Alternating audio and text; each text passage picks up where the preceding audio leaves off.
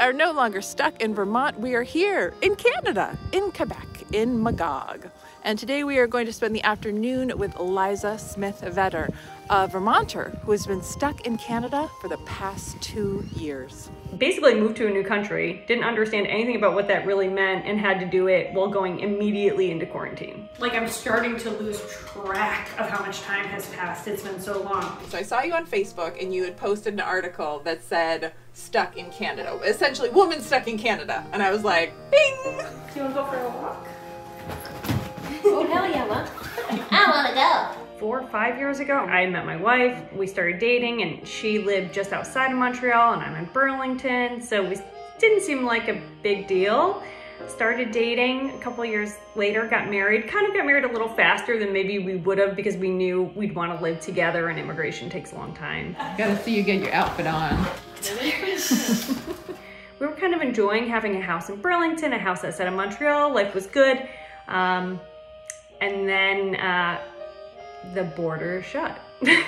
The second week of March, almost 2 years ago, and I got a call a day or two before it officially closed. She called me and said, you need to get up here.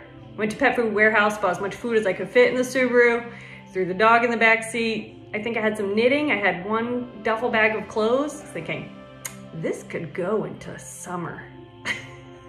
I have a great condo in Vermont that is there with all my belongings in it.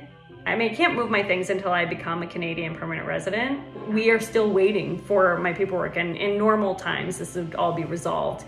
I can't go back and forth because of my visitor visa status. So I'm still here as a tourist. I'm on a tourist visa. Canada's been really generous in allowing me to stay, and they understand that I'm working for an American company, so it's all legal and it's all okay.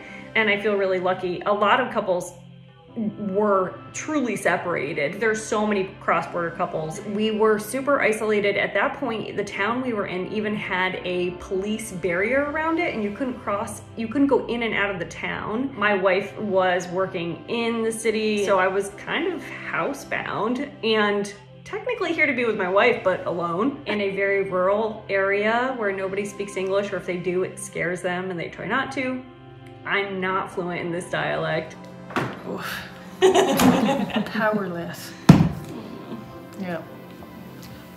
Pas beaucoup de pouvoir. C'est très dur. Très dur. Je peux pas rien faire. Je peux pas l'aider.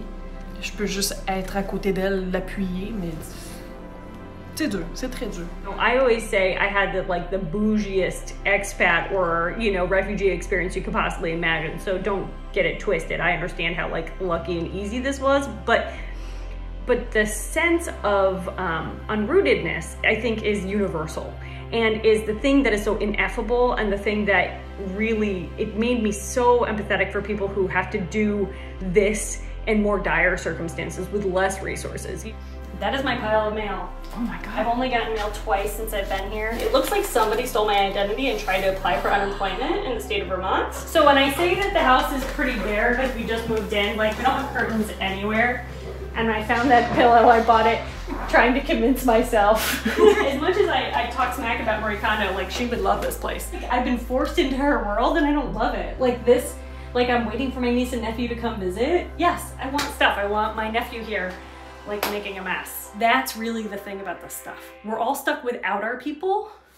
The further you are from your people, the longer it's been, the more you rely on your memories. And like, that's what I really struggle with. We did end up deciding this last year to sell that house because it was in such a remote area and move somewhere with some outdoor activities. God, it's like a picture book out there. So now we live in Magog, which is just Burlington, but tiny and French. See the Lake Monster themed soccer team? Men free. It's like champ. Too obvious. I visited Liza's former office in Colchester, Vermont. She hasn't worked there in 2 years. And actually, she changed jobs 6 months ago. She stopped working here. But all her stuff is still here. We all thought it was going to be like, oh, you know, you'll be back in June. Oh my. Well, there is quite a bit of food in here. The 12-pack of Guinness that's left over from a St. Patrick's Day potluck that we're going to have at work that didn't happen.